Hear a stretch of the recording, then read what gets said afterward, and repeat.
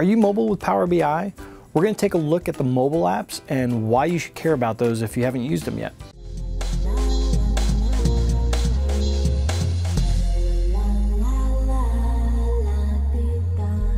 Hi, I'm Adam Saxton and welcome to Guy in a Cube. I'm still in the cube, I'm just looking at it from a different angle. And today I wanted to take a look at the mobile apps for Power BI. So, Spud, are you mobile yet? Huh? What phone do you have? Oh, I've got an iPhone. I have an iPhone also, and we have a mobile app for iOS devices, so that includes iPhone and iPad. Some of my buddies have an Android. What about them? We have an app for Android as well. And you can use these apps to actually go through and look at the dashboards that you have in your environment. You can explore those items, look at reports, share those items off with other people.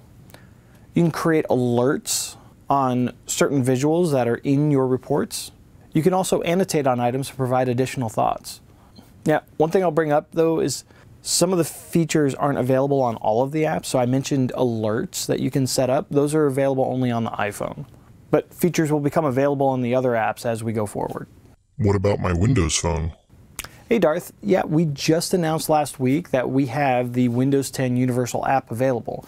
That means it'll work on a desktop, tablet, or Windows Phone 10 device. Whether you have Windows 10 on your desktop or you have a Windows 10 device, you can go ahead and use that app to again explore the dashboards that you have and the reports that are there.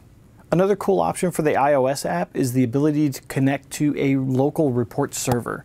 So if you have Reporting Services 2016 and you have mobile reports or KPIs deployed to that server, you can go in and use those with the Power BI mobile app. You can also do that without actually ever signing in from a Power BI perspective. You can just connect to that report server. So does that help you guys out? Are you going to start using the mobile apps? All too easy. Yeah, that works for me. Can't wait to give it a try. Awesome. All you have to do is go to the store for your device and search for Power BI, and you can go in and install those apps. Next week, I'm going to take a look at how you can actually use Microsoft Intune with the mobile apps for your enterprise organization. All right, that was a quick look at the Power BI mobile apps. So if you aren't using those, definitely check them out. I'd love to hear your comments. Go and leave that down below and let me know, are you using the mobile apps? What do you like best about the mobile apps?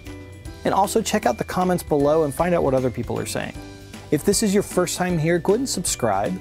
Every Tuesday I take a look at a technical item, whether it be a feature, how to troubleshoot something, or how something works. And every Thursday I do an information roundup where I take a look at the last week, find items that were interesting to me, and share those out with you. And really, this is about you. I want to help you be more effective and successful in the things that you do. So go ahead and subscribe and be part of the conversation.